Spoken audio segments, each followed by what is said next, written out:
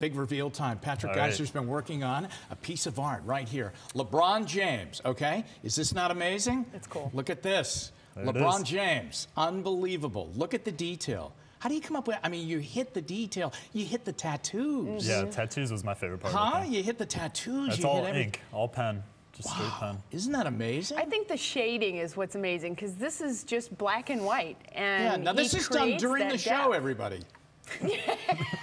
Huh? There you go. Huh? Yeah. Right in his easy bake oven. No. Yeah.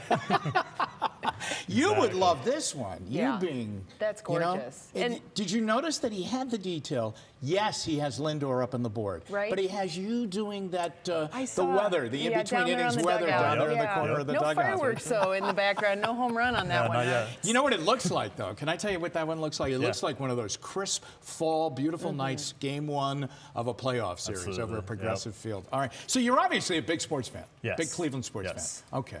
I think LeBron, you would be proud of this one. Yeah, I think we need to somehow get it to him. Okay, once again, you've made that point.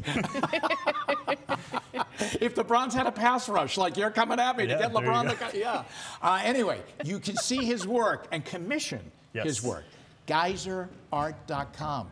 GeyserArt.com. Did I get the art part right? Did. There you go. And hey, the .com. Patrick, good luck. Thank you. Congratulations. And thanks for coming. And this is really something. It's really fascinating to see what your work comes out in the final product.